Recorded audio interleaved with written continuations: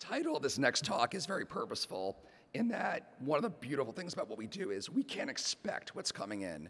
And a day could be simple and easy, but then you can also get a litany of incredibly complicated collagen vascular diseases, autoimmune blistering diseases, you name it.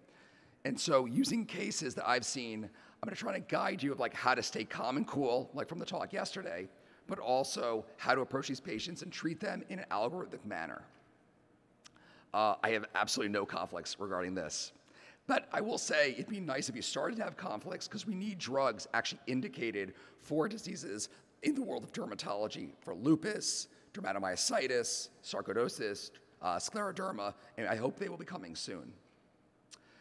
So I feel like we probably do one of these when our MA comes in and says, oh, so patient with history of systemic lupus, rash all over the body on just hydroxychloroquine. And we're like, oh God, like I'm gonna be here a while. So I'm hopeful that this approach to thinking about these patients will make that a little bit easier. You don't wanna hide in the Mandalorian's knapsack.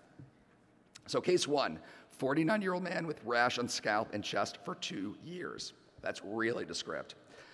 So here we can see multiple kind of atrophic brown, well-demarcated plaques on the chest and abdomen. Okay, a little more meat in the scalp. We see this very violaceous purple, and actually hues of purple, well-defined scarring plaque, and especially on a hair-bearing area that's important. So there's a scarring alopecia within this active plaque. We see some involvement in the conchal bowl. And of course, you're gonna want to do a biopsy.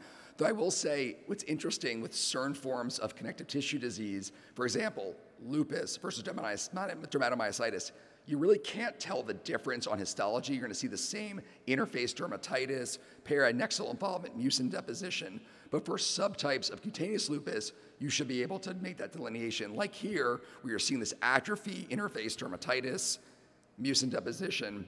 And so this is discoid lupus. The incidence of cutaneous lupus is actually greater than that of systemic lupus, which I guess is a good thing. And DLE, which is a chronic cutaneous lupus, makes up more than half of all cases we're gonna see. More frequent in women than men, and possibly higher in certain demographics, like those who identify as Black. Now, you can see this in just skin alone. And I think that's where it gets a little confusing because we see cutaneous lupus, like, oh, this is a herald of systemic lupus. But there are many patients who just have skin disease. Doesn't mean it's any less disabling, but I think it's important to realize that the majority of cases are predominantly going to be in skin. We historically talked about that seroconversion rate. So it's 10 to 12%. Some studies say up to 20% will progress. And I'll talk about how to think about that in your monitoring in a bit. There is some data showing that cutaneous lupus is more disabling than SLE, which is nuts because SLE can kill you. But that kind of goes back to the burden of skin disease. The visibility of it, the tactile nature of it, the pruritus, the pain, even considering a life-threatening disease, patients think this is absolutely worse. And from these photos, I think it's clear. Now, it doesn't always walk in the door and slap you in the face, or in my case, the neck. It may be subtle, but you're starting to already see a scarring alopecia here. And so this is when you want to intervene quickly because time is hair. Once a scalp scars, you're not getting those hairs back. Even less subtle, in the jawline, a faint pink to almost off-white scarring alopetic patch or plaque along the jawline. And here, not so subtle, but what you really should not necessarily miss is that DLE can degenerate to SCC. And so we've biopsied this guy a ton of times, fortunately no SCC, but I have found SCC arising in DLE plaques in the past. So certainly something to consider, especially in line with what you just heard. If you think something is X and you treat it as X and it doesn't get better, you might need to revisit the diagnosis. All right, so let's get into the real meat of it, treatment. So for all cutaneous lupus patients, you're gonna talk about photoprotection. Smoking is a no-no. First of all, smoking is bad in general, increases the risk of squamous cell carcinoma in these patients. It also can interfere with the first-line therapy, which is hydroxychloroquine. You're gonna hit them hard with class 1 steroids, interlesional steroids, to the kind of thick plaques, a broad range. And I will say on the scalp or in hair-bearing areas, I tend to go higher because I'm trying to prevent the loss of that follicular ostia. For moderate to severe disease, depending on how bad they are when they come in, they're going to get a nice protracted taper of prednisone, usually 1 mg per kg, but depending on the case, maybe a half a mg per kg, and we'll do that over maybe a month or two. And at that moment, I'm initiating hydroxychloroquine. It is a great go-to. It takes a long time to work. I'm talking like 4 or 5 months before it works. So if you're even thinking about it, put it in the water because it's going to be a while before they see a difference. Quinacrine is certainly another option, which is sometimes difficult to get. You might have to have it compounded, and you can actually combine with hydroxychloroquine. Chloroquine, however, you do not want to do in combination with hydroxychloroquine. That will increase the ocular toxicity. Now, for more resistant disease, oldies but goodies, higher prednisone. I mentioned I like mycophenolate. Methotrexate is also a commonly studied one. Dapsone, I may even start a little earlier. Dapsone and hydroxychloroquine I kind of put on the same playing field, but I usually lead in with hydroxychloroquine because you don't need lab monitoring. I really liked the title of this paper, even though it's not in derm literature, why all these patients should be on hydroxychloroquine. I agree. I mean, there's so much benefit, really low level risk when thinking about this chronic treatment. There's some great guidance out there. Tony Fernandez from the Cleveland Clinic has really spent a lot of time to demystify this, make it as simple as humanly possible. This was a really nice paper he put out. So you heard before the less than or equal to 5 mg per kg body weight that Dr. Cohen mentioned. If you look in the literature, it says 6.5, but that's ideal body weight. Is anyone here their ideal body weight? That would be amazing. So really go with the lower dose to assure that you are not going to go into the ocular toxic realm. And so that's going to be at most 400 a day. We really don't go higher than that unless the patients are really morbidly obese. And even then, I'd probably hesitate. Long half-life, you can alternate day dosing if they have side effects like GI side effects, so a lot of flexibility. You do not need to check G6PD. Yes for Dapsone, not for this. It can take a couple months. GI toxicity is the big one, but we need to know about the ocular disease. The way I do it based on the guidance is within that first year, screening baseline. If they're on the drug at the doses appropriate, you do not need to check up until 5 years, but if they're on longer than 5 years, it goes to every year thereafter because the risk of eye damage permanent, like central scotoma, is like 3 to 4% in a 15-year time period. So not too onerous, but certainly got to educate patients on this. Mycophenolate, as I said, I've used it. I used it a lot more in the past. Certain diseases don't really require it anymore, but I certainly use it here. I start 500 twice a day. I don't think this dose will probably work, and it does take time for this drug to work, but it's more of a tester dose. Within 2 to 3 weeks, I'm going to bump them up to 1,000 milligrams twice a day after lab testing, and then I'll keep them there and see how that works. And then I'll go up, go down. The max dose is 1,500 twice a day, so 1.5 grams twice a day. Biggest side effects, GI upset, though urinary frequency is listed as the most common one. And also, for certain patients, you do need to screen for cervical HPV because there is concern for malignant conversion. Methotrexate, also oldie but goodie. I imagine most here know how to use it, or I've been shown how to use it. It's been around literally forever. There is some evidence showing that it can work. Don't forget the folic acid supplementation to prevent dropping of the CBC, but certainly something that's easy because it's once a week. It's the poison we know what to expect with it.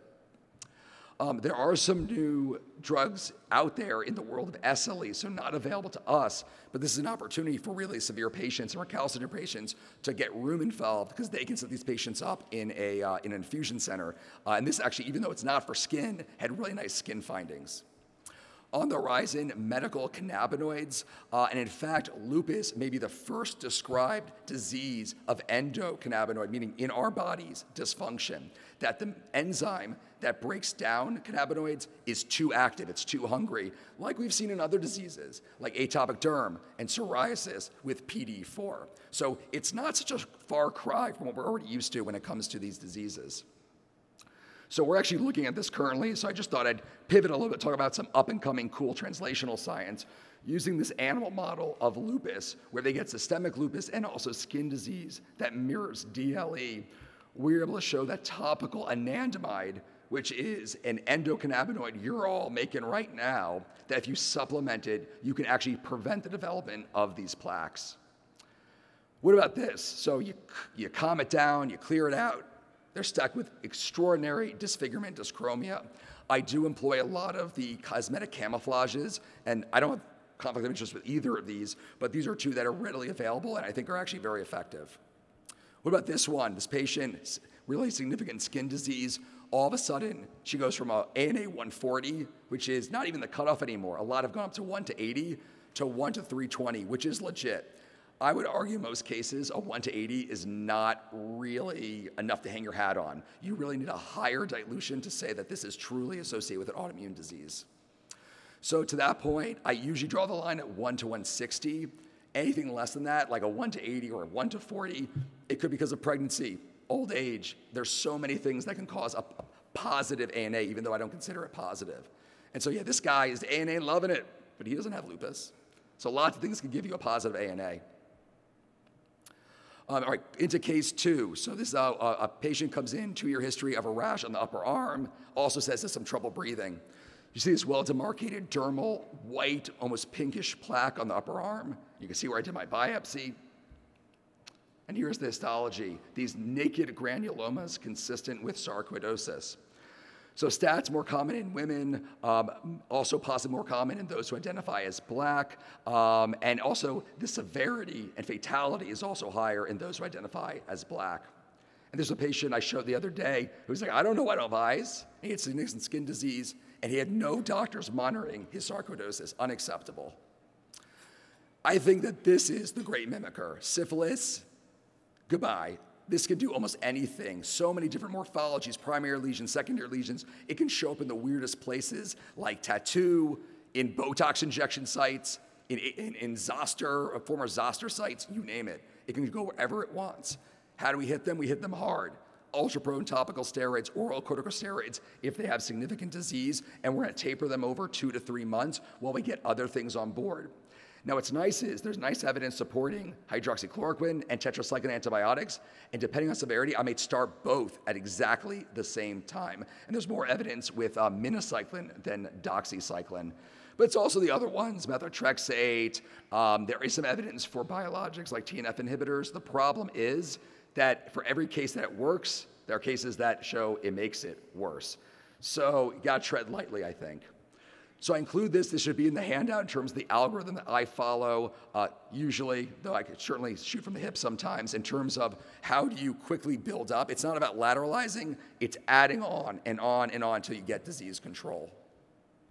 All right, case number 3. 9-year-old woman, a female with progressively enlarging rash on the right lower extremity for a year. So here we see this relatively disfiguring, atrophic, bound down, centrally hypopigmented, peripherally hyperpigmented plaques, kind of following a pattern, right? Like, that's something to also think about, not just what your primary, secondary lesions are, where is it? Where's it going? It's kind of following almost like a curvy or linear fashion down this patient's leg. Look a little closer, some eroded areas, dyschromia. And so just from the far back of the room, you can see there's something weird about this biopsy. It's a nice hunking square. And so there's a limited differential for square biopsy, and these are gonna be sclerosing or fibrotic processes. And so this is morphia, specifically linear morphia. Most common in subtype in children. And that's really important because this, if left unchecked, can not only be disfiguring, but limit development and mobility because it can go deep. It can be profunda, it can go to fascia, and it can really, once again, if it's over a joint, that joint could be permanently affected. There are some variants like Incutisab, which is what you're seeing in the middle, which is a split down the middle of the forehead. It is important to identify that, as well as Perry-Romberg, which affects this portion of the face because they can involve underlying cranial nerves, can be associated with seizures, so you do want to define those specific subtypes if that's present. Metastasis can be found with a linear morphia, which literally translates to melting wax. And you can see on this foot, the bone changes look like a candle with melting wax down the side. Initially, may be totally harmless appearing. And I've had cases of patients come in and say, listen, you're the 3rd person I've come to. People think I'm crazy. There's something right here, I swear. And they're telling me there's nothing there whatsoever. And so I'll look, and they're just looking at me like, pleading, you know, like the doe eyes, and please tell me there's something there. And I'll say, okay, lift your eyebrows, bring them down, lift them up. And so what I'll see is the line goes across, poof, disappears, goes across. That lack of rhytids is an early sign of sclerosing diseases. So this patient had super duper early in Kudasab, but no one could see it, no one acknowledged it. Biopsy proved it, got her on therapy. It's so great to catch it early, like in this case, where you're already seeing some disfigurement of the nose, because it can really be disfiguring, but also can limit functionality. Treatments, not great levels of evidence, and interestingly enough, calcipotriene has really good evidence for some reason, so I do employ that. I'll often use the combined betamethasone calcipotriene, and then as we go on with treatment, I want to limit steroid use. I'll do calcipotriene during the week, maybe steroids on the weekend, or maybe I'll include it with a calcineurin inhibitor, which also has some evidence. Light therapy, we typically think about UVA, which is not readily available. You need a special room for that. However, there is evidence that UVB, narrowband UVB, is somewhat analogous to like moderate potency UVA. So you can use UVB in these patients. Topical therapy, as I mentioned, topical steroids, calcineurin inhibitors in between to keep slamming them with anti-inflammatory activity. And there is evidence to support that. As I mentioned, this is what I do. Combo, either separated or if I can get it covered together. Tacrolimus also. And the nice thing about calcipotriene, tacrolimus, you can keep the party going. You do not have to stop. So, you know, hit and repeat. I mentioned UVA1, UVB, both are effective. UVB is going to be much more accessible, and I have treated patients with generalized morphia with narrowband, and it can be helpful. Just of note, UVB, UVA will help with the tightness. The appearance will not change. They will still have dark atrophic areas. Make sure to give them that expectation. It's not going to make it magically disappear. It's going to soften it. Hydroxychloroquine, also evidence. You can use it here. It's like, once again, throw it in the water. Why don't you? So I do start these patients, in addition to other things, on hydroxychloroquine. I had one patient with horrific linear morphia of his left leg, and he got high-dose prednisone, mycophenolate, hydroxychloroquine, day one. There's no reason to kind of stagger. Get those on board quickly. Methotrexate also, lots of evidence, especially in kids, which is nice because this does affect the kiddos, and so we need to have options that we know are safe in this patient age range. Just another example of treatment with methotrexate resistance. So it doesn't work for everyone, and I do, as I mentioned, use a lot of mycophenolate here. So just to give you another flow chart in terms of how to think about it, I think part one for getting in treatment, where is it? Is it forehead? Is it on the nose? Is it overlying an extensor area? Is it over a joint? When I see it over a joint, in addition to all of the things I'm going to give them, they're going to PT early because that can help. I had a patient who had really impressive, it was like dark purple morphia going here, coming down along her elbow.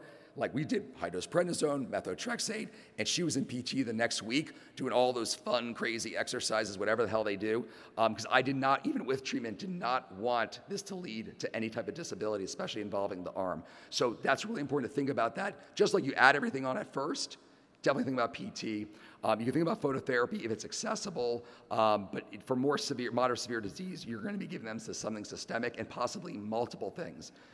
The beauty of prednisone here is that for everything I mentioned, it works. It's a short-term fix, but it works and it buys you time.